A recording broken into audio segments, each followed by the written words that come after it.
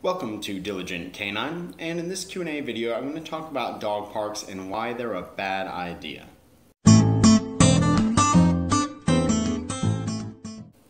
I want to point out first that in theory, dog parks are a great idea. There should be places where we can take our dogs and the dogs can interact with each other, people can interact with each other, and we can interact with each other with our dogs. So where this often breaks down is in practice and what actually happens in reality at these locations. I also want to point out that I'm far from the only trainer that feels this way about dog parks, so I'll make sure to include several resources and references to other videos and articles for you to check out.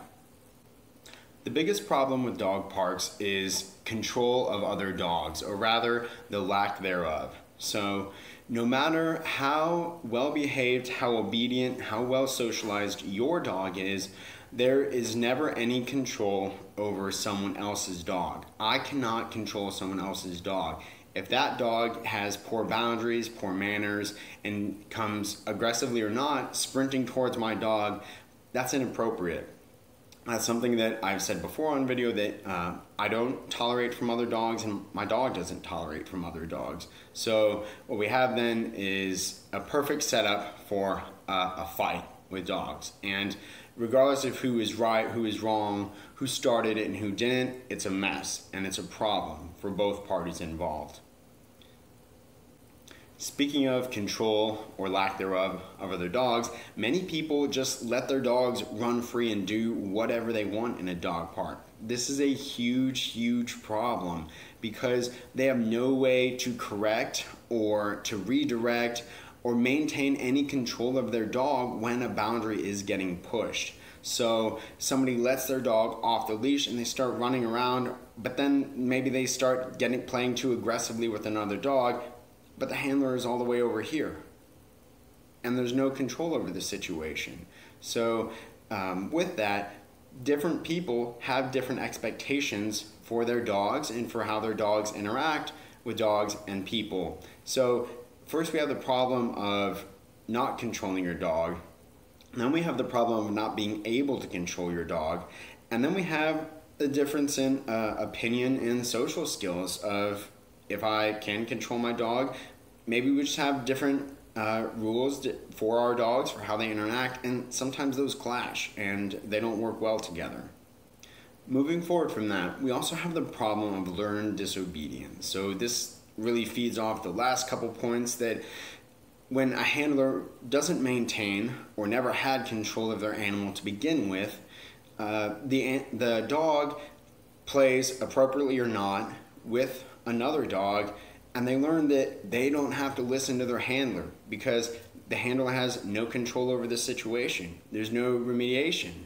So this is particularly a problem if you haven't trained and improved the behaviors of your dog for them to come back to you and to learn that there are consequences and bad things will happen if you do not listen to me.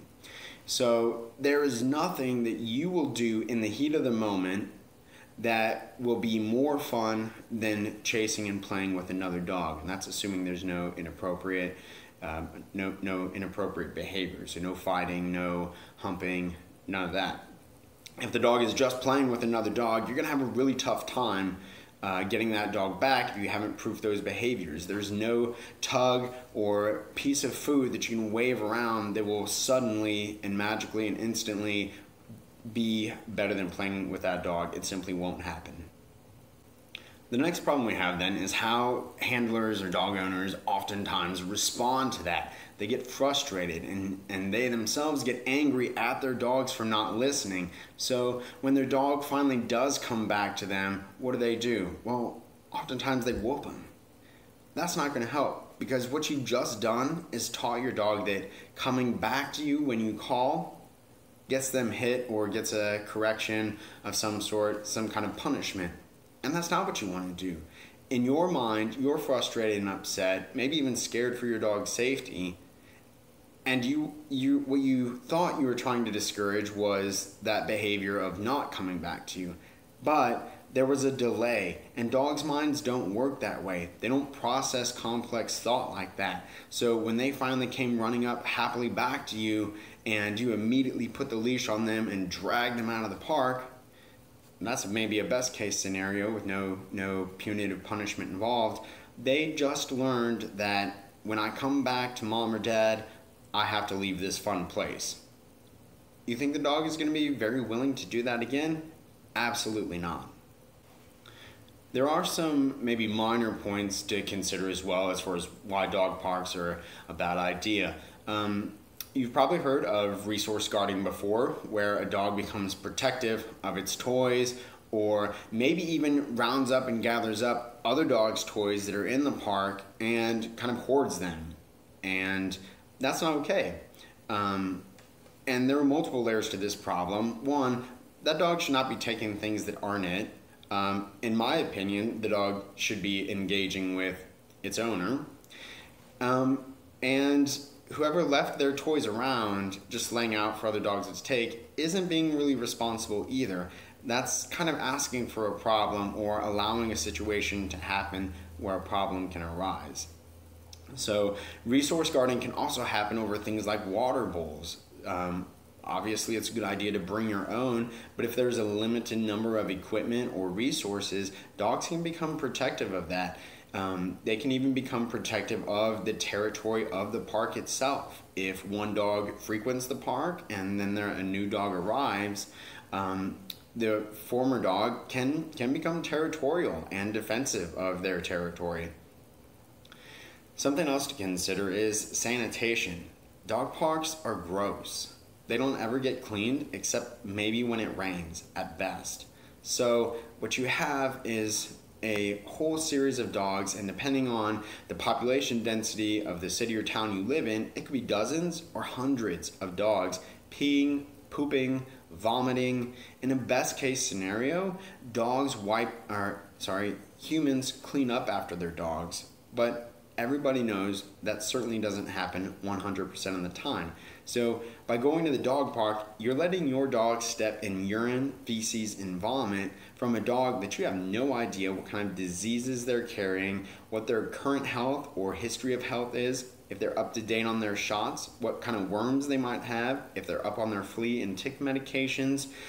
There simply are too many variables that you can't account or control for at dog parks, and then makes them a really bad idea for your dog to be exposed to that kind of thing. I will say that I have used dog parks in the past, and specifically I use them not to socialize my dog, not for my dog to interact with other dogs, but to teach my dog to ignore other dogs, to ignore distractions, to not engage in that sort of what I deem as bad behavior.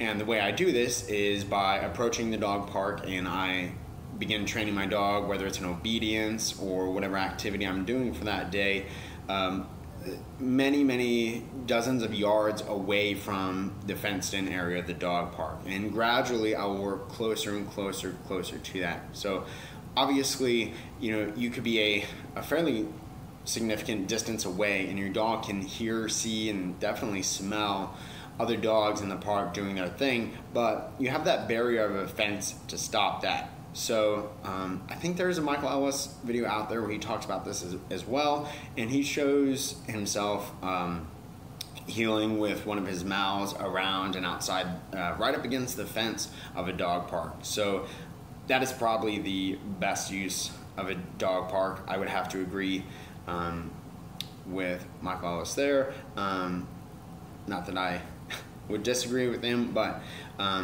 overall, dog parks are a bad idea. They're just a slew of problems that can arise that you have no control over, and that's really the biggest issue that I have with dog parks. Not that problems can't be overcome, but the specific problems associated with dog parks are out of my control and out of my dog's control.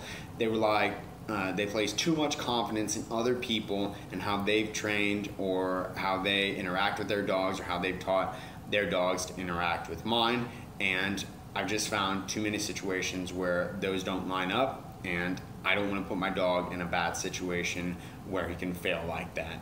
So thank you for watching, and if you liked the video, subscribe on patreon.com/diligentcanine to support military and working dogs.